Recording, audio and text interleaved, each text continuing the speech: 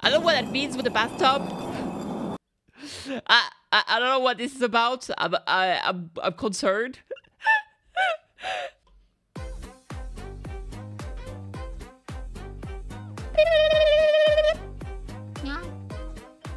Subscribe, please. Hi there, welcome.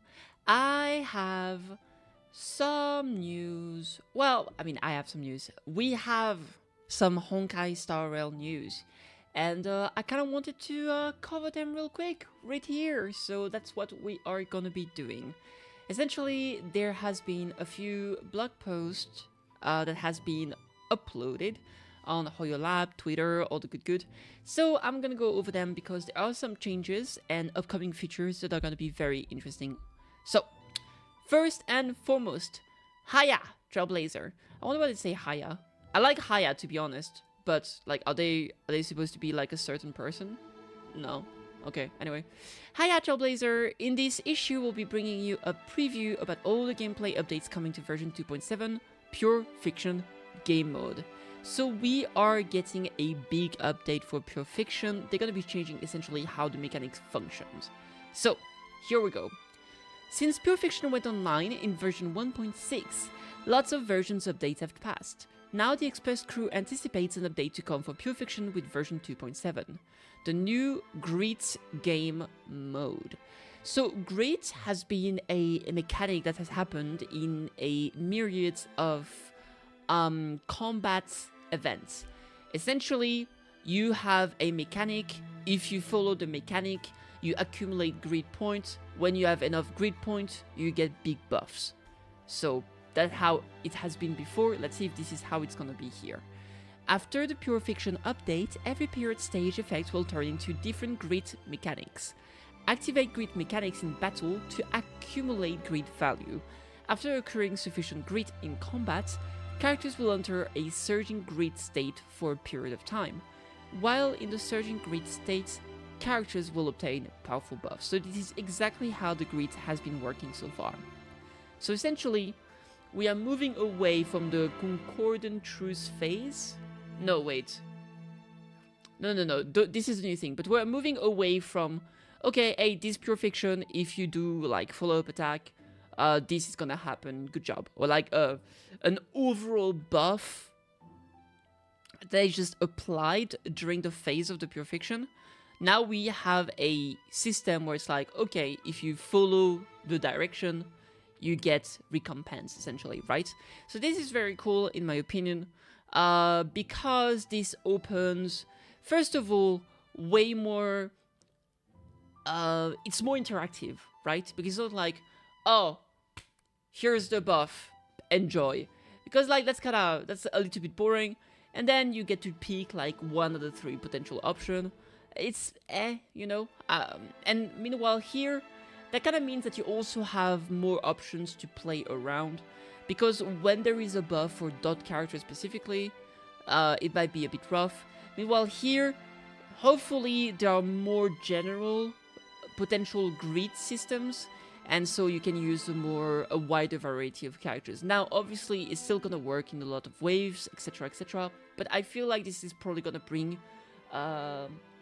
more potential characters that are gonna be efficient here in Pure Fiction. At least I hope. You can accumulate grid correctly via various grid mechanics and synergize your buff to deliver crushing damage while in the surging grid state to more efficiently defeat enemies. Lovely. Enemy mechanic adjustment. Additionally, the Express crew has also adjusted certain enemy mechanics in Pure Fiction. When engaging in combat after the update, the non-boss enemies will also continuously refresh. Okay. Aside from dealing direct damage, you can decrease the HP of boss enemies by a certain percentage through defeating non-boss enemies. Defeating non-boss enemies efficiently will quickly reduce the boss's HP. After defeating the boss, the next wave will begin. So essentially, currently in Pure Fiction, there is that system where you have waves of enemies. There is a certain fixed amount of enemies that are present, and you have to kill all of them. And eventually, there's wave with like 1 or 2 enemies, It does happen sometimes when you haven't ended up clearing the wave super efficiently. So you have like one enemy or two enemy, it's really, really annoying. Here we have one boss and then mobs that keep on spawning, which means that you have a wider variety, a wider, multiple ways to actually defeat the wave. Either you focus the boss, or you can kill the mobs, the trash mobs. Or you can obviously deal AoE damage and hit both of them at the same time, right? But this is very nice because that means that like you won't have an awkward situation where like you have an ulti ready but there's only like 2 enemies on the field. That has tend to happen like very often in my personal experience. So here this is very nice. This also means that like some characters, maybe like Scylla, will have like more value here because she can just focus on the trash mob, for example. Although I think Scylla has a lot of issues, but you know what I mean. Now you don't necessarily have to only kill the big boss. You can deal with the big boss by focusing on the trash mob. I think this is great news. Objectively speaking, this means when you play Pure Fiction after the new update, you won't just run into a situation where you find a single boss enemy standing around alone on the battlefield, or moments where leftover non-boss enemies cause boss to be undefeatable.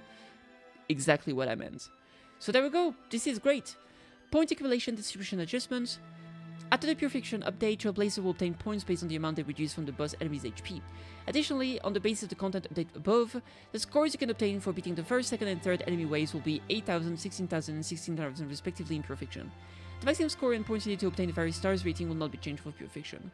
Okay. Pure Fiction is one of the 3 permanent game modes. As such, the Express crew greatly values Trailblazer's feedback. We hope that the update Pure Fiction will offer Trailblazers new experiences, and also welcome Trailblazers to share their thoughts and responses with the crew. Thank you for your continued support, Trailblazer. Awesome! So this is great changes overall. I think this is gonna be just better. This is gonna be better. I think it's gonna allow more characters to be able to interact with the game mode. And I think this will also make it less frustrating in certain circumstances. So I think this is fantastic news. Now, we've had a proper Voice of the Galaxy, which is what they call the dev talk, essentially. I'm not going to talk about everything in greater detail. I'm just going to go over, there's a lot of text here. But essentially, we are getting a few major things. First and foremost, the event light cones are gonna be obtainable from Herta's shop, right? This is great. So if you're like me, you didn't get the chance to obtain before the tutorial mission starts, for example, amongst other things, you can now get it from the Herta shop. You'll have, obviously, you will need to exchange them with the resource that you can get from the Divergent Universe, or whatever it's called, Simulated Universe, and you'll be able to get those, so this is great. And obviously Future Lyco will also be added here. I think this is fantastic, reduces the amount of FOMO. I think it's great news. Now moving on, when is this coming out? After 2.6, so this is gonna be during the wrap-up patch. Next, Trailblazer Room, already in progress. We are gonna get multiple things happening that's going to be added during the upcoming patches. In 2.7, we're going to be getting a party car for the Astral Express. We'll be able to go to this party car. We'll be able to change Pom Pom's costume. So Pom Pom will have multiple outfits that you'll be able to change.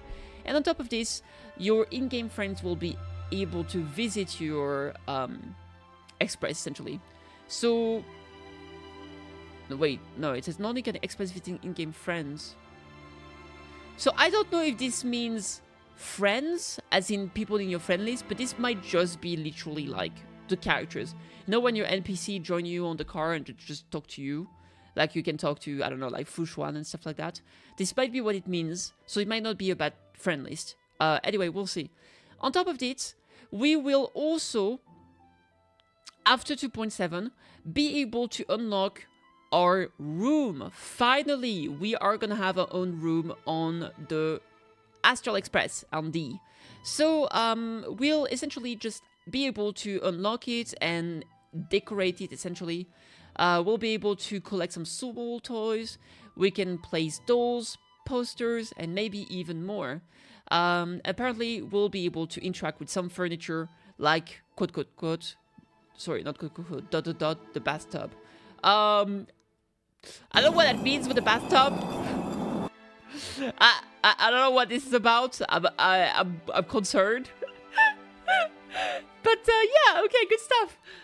So this is nice. I mean, a new. It's nice to see the Astro Express being expanded. I doubt it's gonna have a lot of things to do in there, but this is pretty nice. We can change Pom Pom's costume. Pom Pom is pretty cute, so that's pretty nice. And having an own room that you can decorate, while it is not absolutely game changing, it's still nice in my opinion. It's more immersion.